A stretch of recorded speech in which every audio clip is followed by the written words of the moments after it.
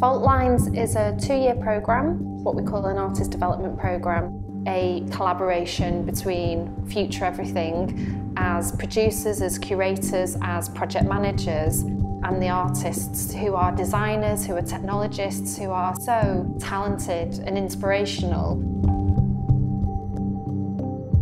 It's been really great being in Fault Lines. What has really helped me a lot is actually putting, in a sense, my practice and my name out there. The network has been, I guess, the most valuable thing, to know the artists and also to know the curators.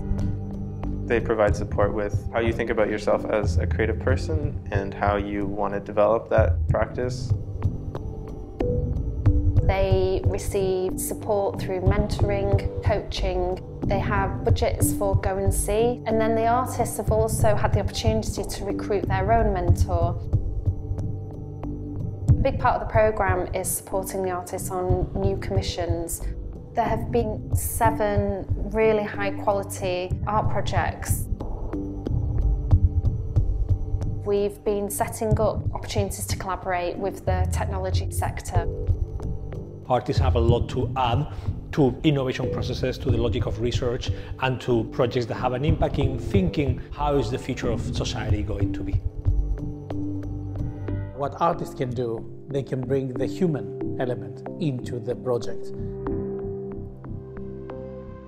In this past 2 years, I've created Super Gesture, which is a project commissioned by CityVerve and Future Everything.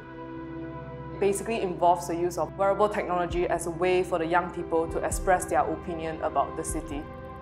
In the final performance, we had voiceovers when we were listening, and that had all the stories of different people's views and their concerns for Manchester. And then there was a gesture related to that.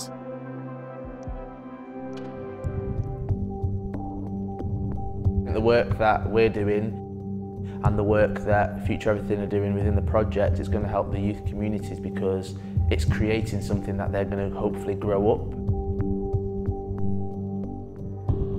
It's fascinating to see how technology is changing our lives. I think as an artist, especially if part of your practice is research, you look at technology from a different angle. Working on public art installations, something that I hadn't done before. Everything Every Time is a public art installation using urban data, taking all numeric values and reducing that to very simple sentences and turning that into poetry. I worked with Pete Evans and Dan Head.